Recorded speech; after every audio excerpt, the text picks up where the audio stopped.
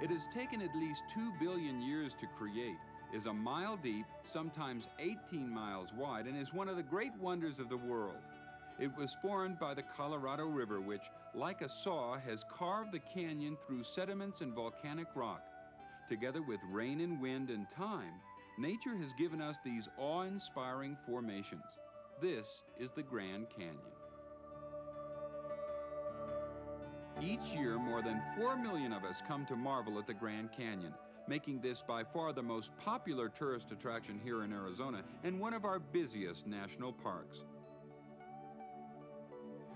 Hi, I'm Linda Lewis. And I'm Christopher Lewis, along with our niece, Laura Tyler. and our nephew, Brian Tyler. Welcoming you to another exciting side-by-side program. And this time, we're going to vacation in the canyon the same way the early visitors did, by train. Right now, we're about 65 miles south of the Grand Canyon at Williams, Arizona, where passengers on the old Santa Fe Railroad used to change trains and head north on a branch line into the Grand Canyon. Now, that was long before the days of interstate highways and air conditionings, when trains were what, Brian? The way to travel. That's right, they were. And this whole area was a remote outpost only for the adventurous few. So come on along with us and relive the grand old days at the Grand Canyon as we board the reborn Grand Canyon Railroad to see how an old train is helping to preserve the ecology. Also on the show, we're going to take a mule ride down the canyon walls to see how the original miners lived here back in the 1800s. And we're going to take a helicopter ride above the canyon for a bird's eye view of the park. Plus, a look at the ancient Tusayan ruins of Arizona. All that and a whole lot more coming up on Side by Side. So come on, guys. I'm ready. Let's board the train. Oh, we ain't got a barrel of money, but baby, the skies will be sunny if we travel along, singing a song side by side. Well, we don't know what's coming tomorrow, but there'll be no trouble and sorrow if we travel along, singing a song side by side.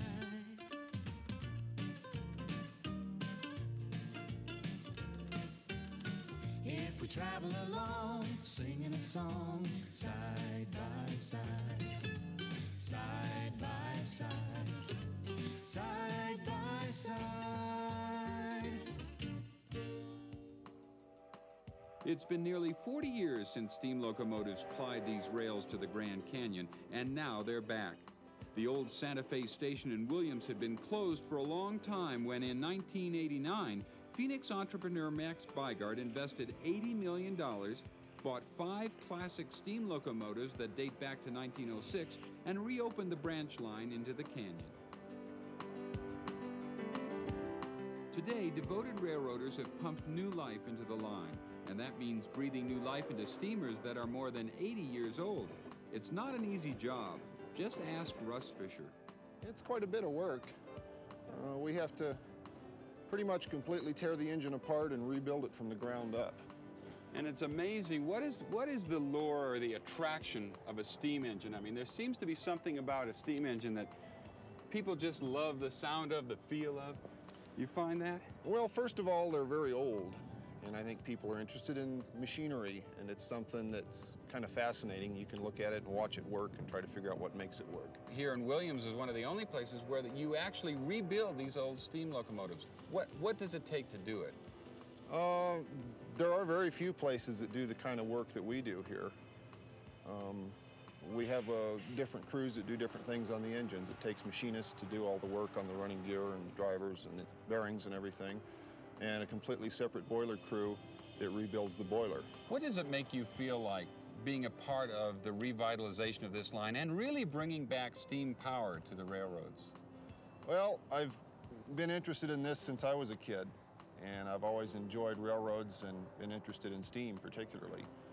And I like to be able to show people what these things are like, and it's a fascinating job to me. Think they're neat, Brian? Oh, yeah. You want to go ride one? Oh, yeah. Okay, I think it's time we go.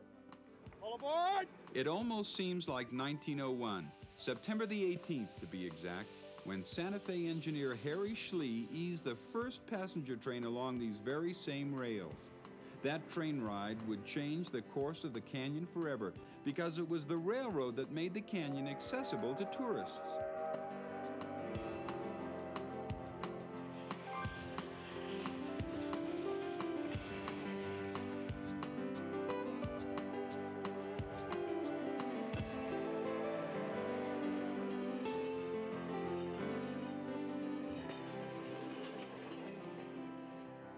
There it is, the quaint little Grand Canyon Station, one of the first sights the early tourists saw when they arrived here by train.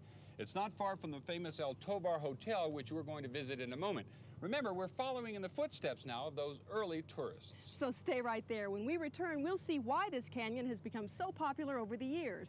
And we're going to find out how some people are trying to keep the canyon in its natural state. So don't you go away. Come on, you guys, let's go, Brian. Welcome back on Side by Side. Chris and Linda Lewis touring the Grand Canyon with our niece, and Brian, our nephew, over here. And this is the El Tovar Hotel, just a stone's throw from the train station at the rim of the canyon. It was designed by the famous architect Charles Whittlesley and built by the Santa Fe Railroad in 1905 and was meant to combine the qualities of a Swiss chalet and a Norwegian villa. And what it did was to introduce luxury to the Grand Canyon. And you know, Laura, back in the old days, everybody stayed here. And they still do. I think you're right. Named after a Spanish army officer of the explorer Coronado, the hotel was the showplace of the famous Fred Harvey chain, where fine china, crystal, and spotless linen were matched only by the exquisite oak and leather furniture.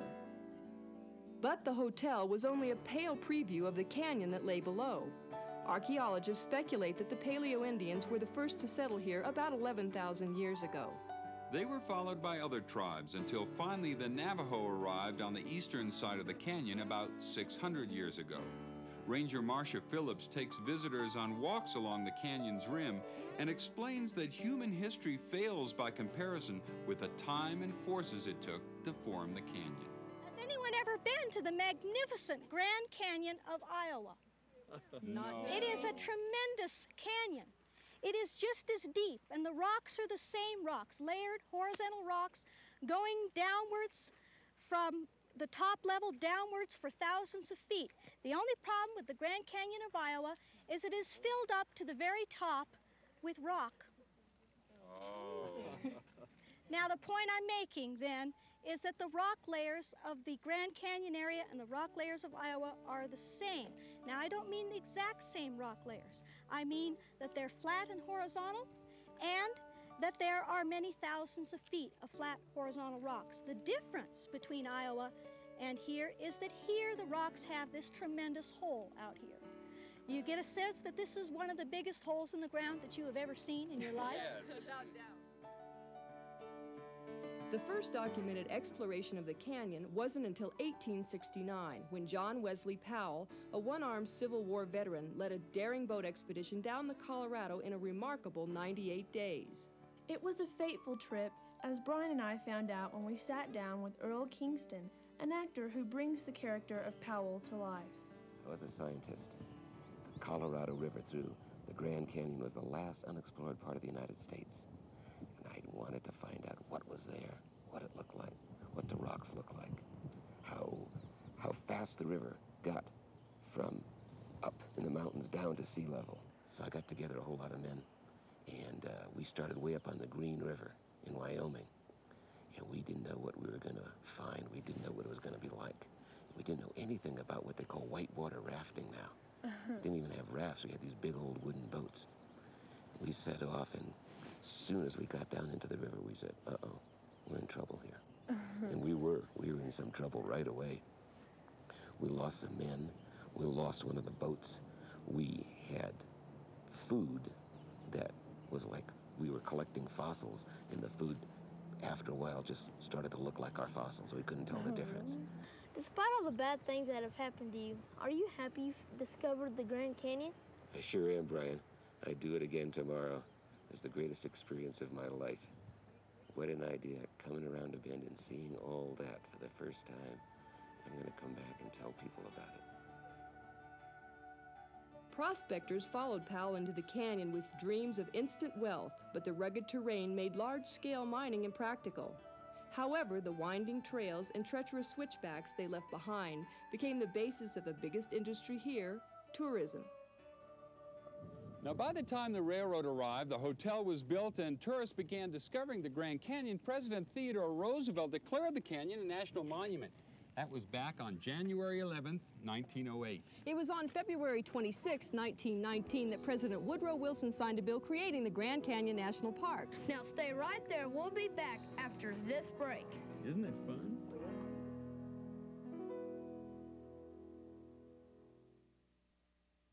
Discover the hidden beauty of the Grand Canyon on the wings of a butterfly. Papillon Grand Canyon Helicopters. For reservations, call 1-800-528-2418. Welcome back on Side by Side, touring the Grand Canyon on a family vacation with Laura and Brian. Right now, we're just outside the park, about to see the Grand Canyon like no early visitor ever got a chance to. That's right, Laura. We're going to take to the sky for a view of one of the great natural wonders of the world. So why don't you come along What a with good us? idea, Brian. Grand Canyon Helicopters has been taking visitors over the canyon for years now, and as pilot David Jarrett will tell you, this is a thrill of a lifetime you'll never get tired of. Oh, well, this is, I think, the top of the list. I've been in a lot of different places. Flew in Iceland for a couple years, the Sierra Nevadas, even New England. But there's no comparison. Each one has, you know, a certain something, of course. But obviously for beauty, and I guess we could say almost danger, this is certainly the top of the list. We'll be climbing up here in just a moment over the canyon to an altitude of 7,500 feet. As we go out over the Grand Canyon, we'll be about 1,000 feet above the south rim, and a little over 5,000 feet above the river here as we start across. So as you look down, we're 1 mile above the river. North rim is on an average about 1,500 feet higher than the south, as you'll see when we make our turn over the tail of the dragon up here. It gets about twice as much rain and probably 3 times more snowfall. Because of that, and because of the altitude, there's a much greater variety of vegetation. The trees, of course, more variety of those also. Over here we have Douglas fir, Norwegian blue spruce, white pine. Lots of ponderosa, of course, since this is the largest ponderosa pine forest.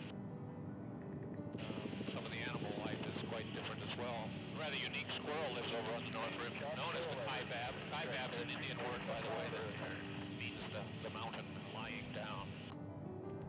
You may or may not know the north rim's closed in the winter because of all that snow. Usually late October until sometime in May. To vehicular traffic, I mean, you can bring your snowmobile out there, I guess, and your skis if you want to. But it is less accessible, and only accessible from the northern part up here to Utah. If you drive in from the south, it's a good 4-hour drive around to get to the north rim. Now this, we're over the Crystal Creek right now, and from rim to rim at this point is the widest point in the Grand Canyon. It's almost 18 miles.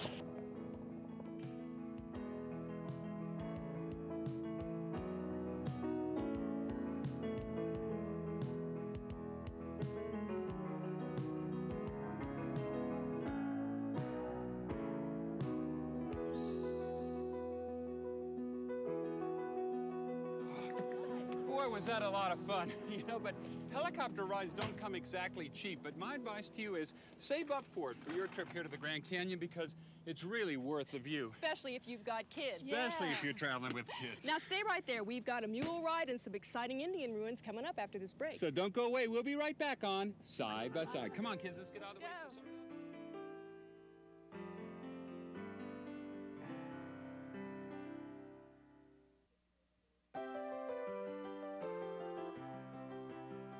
Welcome back to the Grand Canyon. Chris and Linda Lewis taking a family vacation with our niece and nephew on this Side by Side. And you know, it's getting more and more popular these days for the extended family to take vacations together. In other words, grandparents taking their grandchildren on vacation with them, and aunts and uncles like Linda and I taking our nieces and nephews with us when we go travel. And it's great fun. It not only gives family members who aren't together very much a chance to get to know one another, but it gives mom and dad a great break from the kids every once in a while. And on this trip, Brian and I have decided that we're going to do one of the most popular things here in the canyon, take a mule ride down to the bottom. Are you ready? You bet. Okay. Laura and I decided we're going to see the famous Tusayan Indian ruins, and I bet your trip's going to be a little harder on the hiney than ours. Yeah, but it'll be just as Yeah, fun. go. Ready to get on that mule? Yeah. All right, Have well, fun, boys. Dave Toole is going to give us our little pep talk. Yeah, good. And we'll see you in a moment. All right, see you later. Okay, bye-bye. As you come in the round corral this morning to get your mule assignment, your guide's going to hand you a whip.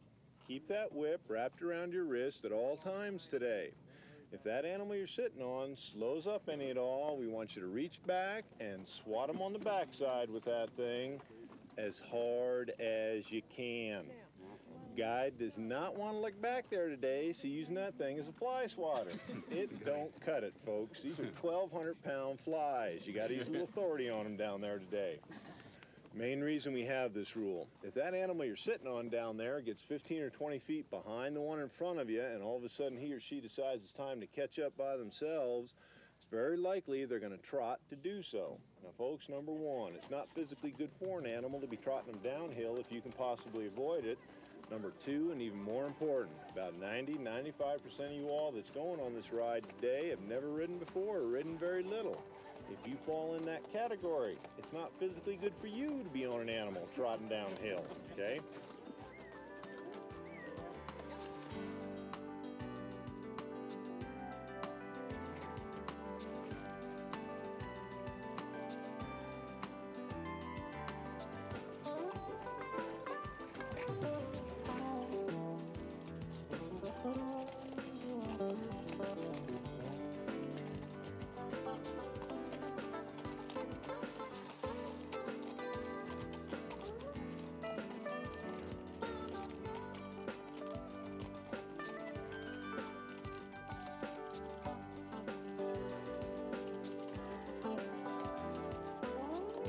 Well, it looks like they're having fun on that mule trip, but we've got more sure footing here, don't we? Definitely. We're at the Tusayan ruins with Bob Aldrich, and this is fascinating out here.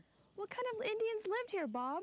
Well, we had quite a complex culture living here. As you can see, they had rooms, although kind of small, and we just have some of the remains of them here, but these people came here in 1185 AD. They only stayed here for about 20 or 30 years, and then we think they moved off to the east and probably went to the Hopi Mesas and are now what we call the Hopi Indians today. Why would they have moved off so quickly, do you think? Well, we don't know all the reasons. We think that because there was a drought, and we think that they may have exhausted a lot of the environment, used up most of the wood, and hunted all the animals away. Along with the drought at the same time, that was probably enough to get them to leave here. We have a very, very small amount of rainfall, only about 14 inches of rain per year here, so just even a small reduction in that would have made them move on. Well, right over here we have the remains of what we call today the kiva, and of course this would have been a room with a roof on it made of logs and mud, and we believe this is where they had various religious ceremonies. All of the men here in Tusayan Pueblo would gather and have particular specialized religious ceremonies depending on the season of the year, the crops that were being harvested, and so on. How come it was only for men? Well, we believe that the people that lived here, their descendants are the Hopis, and among the Hopi, traditional Hopi, it is a matriarchal society. The women control everything. When a man gets married, he goes to the women's house, and we believe these people had very, very similar customs.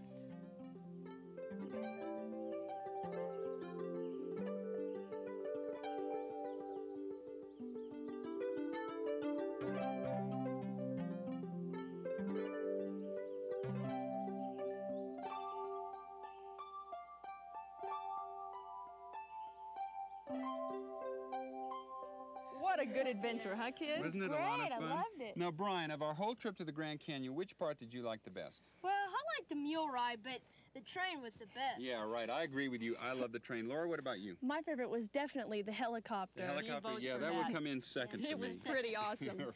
And that's about it for this trip, exploring one of the Earth's great wonders, the Grand Canyon. Now, if you'd like to know more about vacationing here, remember, the park is crowded and waiting lists for hiking, camping, lodging, and trips down into the canyon itself are long. So be sure and plan well in advance and be patient. For more information, you can contact the park superintendent at P.O. Box 129, Grand Canyon, Arizona 86023, or contact your travel agent for more information. And if you'd like to contact us, It's simple and easy. Just write us. We'd love to hear from you. Our address is Side by Side, care of TNN Viewer Services, 2806 Opryland Drive, Nashville, Tennessee, 37214. We'd like to leave you now with this saying by John Wesley Powell, one of the first white men to explore the canyon. He said of the canyon itself. That's right. He said this, Brian. He said, one might imagine that this was intended as a library of the gods, and so it was. He who would read the language of the rocks would read in a slow and imperfect way so as to understand just a little bit better the story of creation. Oh, that's lovely. Isn't that nice? Loved it. It fits this beautiful place. Doesn't it? It's wonderful. Well, listen, we'll see you next time we go traveling Side by side. Bye-bye. So long now.